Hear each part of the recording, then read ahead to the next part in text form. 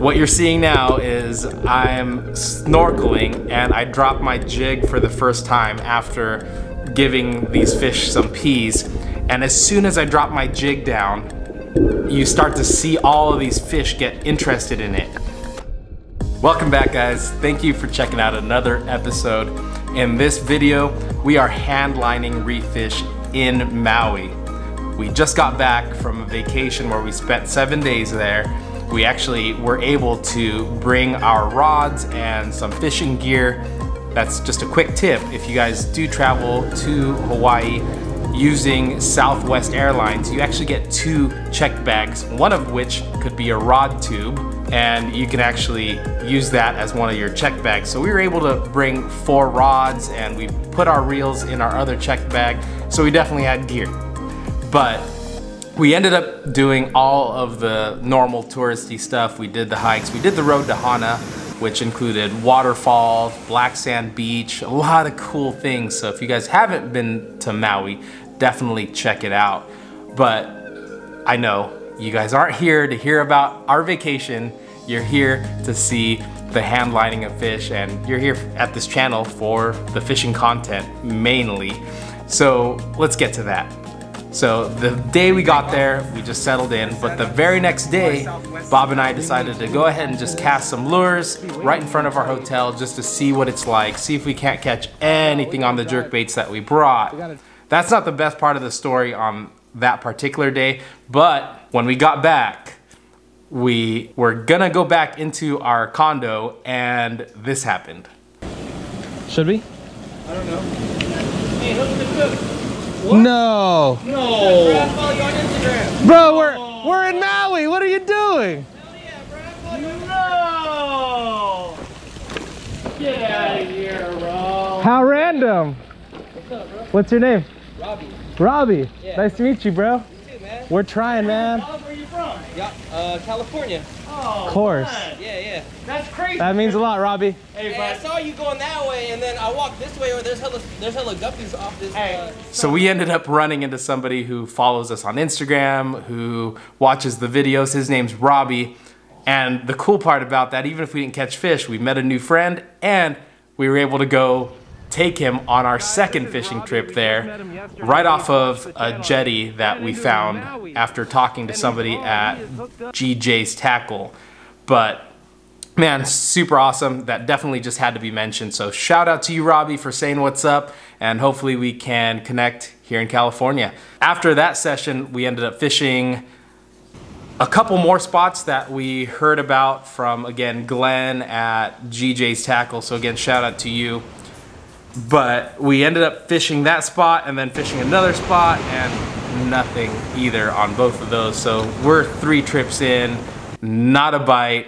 So we just called it a day. We literally put the rods back in the rod tube and just called it. We're like, all right, we're not gonna pull these out anymore the rest of the trip. We're just gonna enjoy the time with our wives. Be good husbands. Bob is actually, if you, kind of an inside joke, he's actually the president of the Good Husbands Club. That's Bob. But we went snorkeling earlier in the trip, but I didn't film any of it. It was amazing. We saw turtles, a ton of reef fish, but this time I had an idea.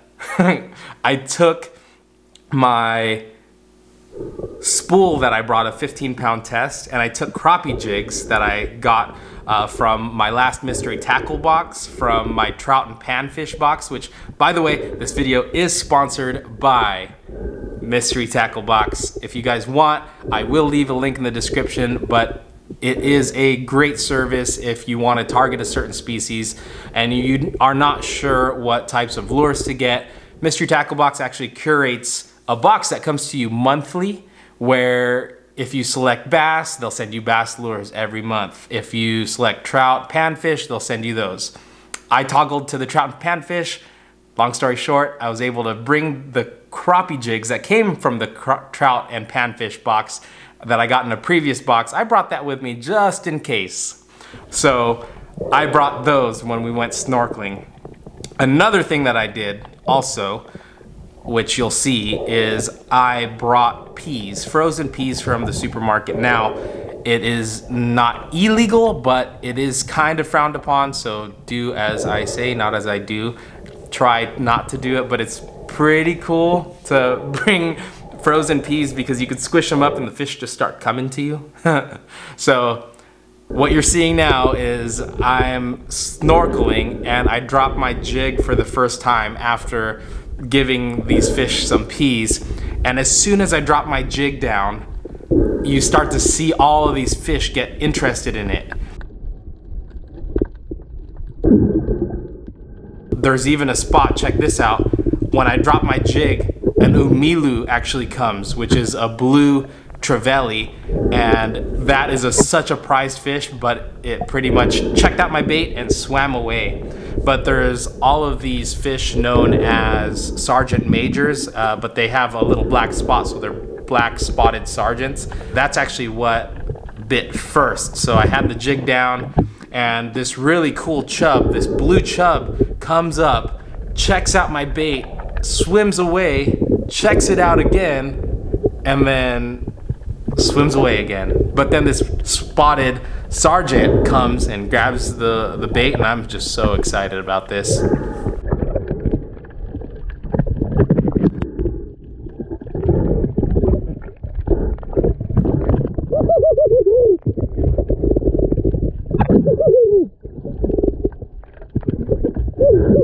You could hear me screaming under the water.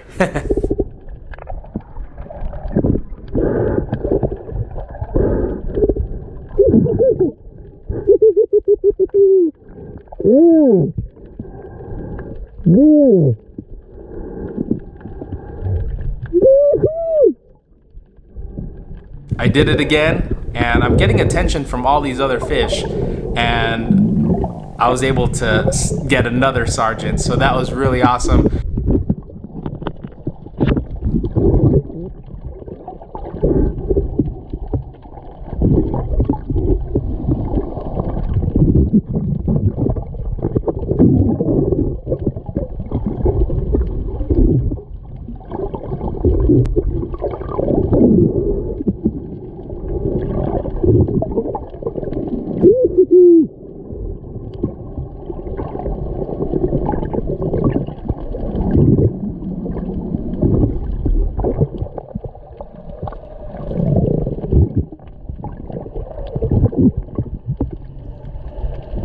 I was so excited when I got out of the water. I was telling Ashley all about it, and I put in a fresh new battery and went out again, and it actually is a lot harder than it seemed hand lining out there, but it did take a lot of my time. I could have done that literally all day, but in this bay that we were snorkeling in, one side was kind of dirtier, not as clean water, held a lot of fish and rocks, and then on the other side of the bay was a lot clearer conditions. It was already an hour into snorkeling, so Veronica, Bob, and Ashley were done snorkeling, and I told them I never checked out that other spot. I was having too much fun catching those other fish over there on the other side.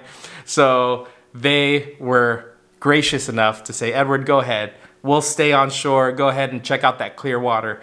As soon as I got there, I saw beautiful reef, nice coral. I did see a lot of white sand, a lot different than the first place that I was going for these fish. And I came upon this rock pile.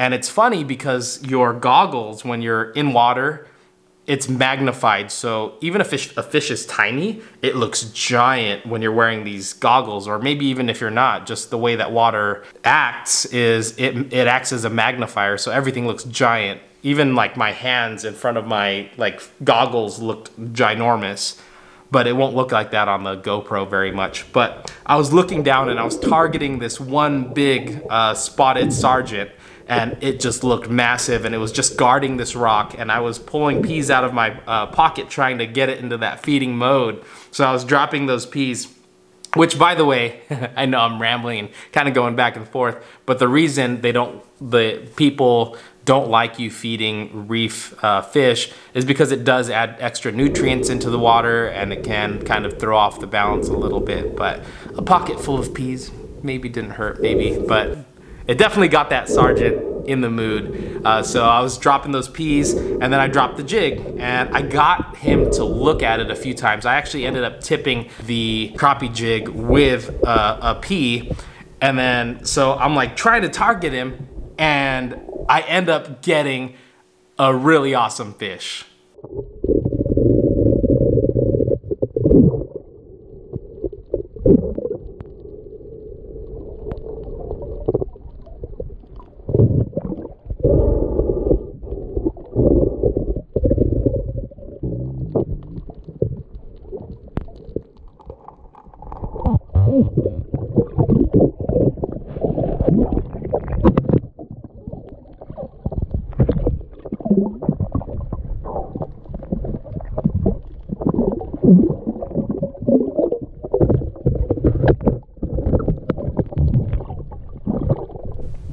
So this fish that I got on the line right now is the blue striped snapper. And guys, it was such a fun fight. It was kind of a surprise because he literally came out of nowhere. I was not expecting it. It was probably stalking that crappie jig the whole time.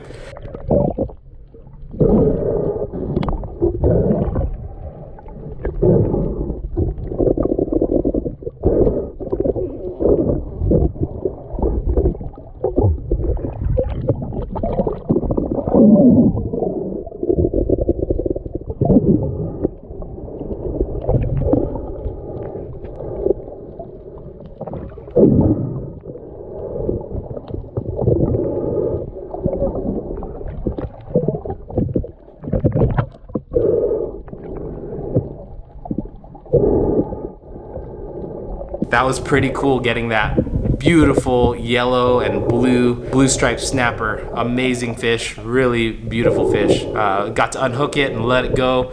And that's just a crazy feeling too, being in the water with the fish and seeing them up close and personal and actually targeting them is really crazy.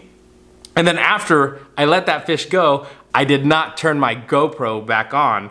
So I went back, targeted that Sergeant Major, and I actually got him. So I turned on my GoPro right as I was bringing it in. So man, that was like literally the best time. That was probably funner than catching fish on the shore or anything like that. And just the fact that I was able to do it with just a spool of pea line and a little crappie jig. Like literally we brought, I'd say $600 worth of rods, maybe the same in terms of reels, and all these $20 lures. We even bought lures at the shop, but literally all I needed was a spool of pea line. I had 15 pound on there and a crappie jig and a pocket full of peas. That just goes to show, like, if you want to catch fish, you can definitely catch fish. I know earlier in the trip we were targeting big fish. We wanted the umilu, we wanted the ulua, which is a giant trevally, which are really hard to catch. We actually planned this trip wrong timing in terms of the tide. It was all low tide during the whole day. High tide was like in the evening time when we were doing things out and about. But as I mentioned, just hand lining those fish was really awesome. They actually sell actual hand lines that look like donuts where you can get those. So I'm really tempted to get one before going to Hawaii or anywhere else where I might be doing some snorkeling.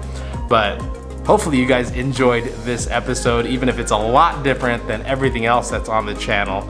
But if you want to check out more of what we do here in California, we'll go ahead and leave a link right over here. But one thing that I'm planning on doing in these next few months is definitely swinging hard for some white sea bass. I've never caught one of those, just to give you guys a little bit of a peek of what is going on in here. We'll catch you guys on the next one. Bye for now.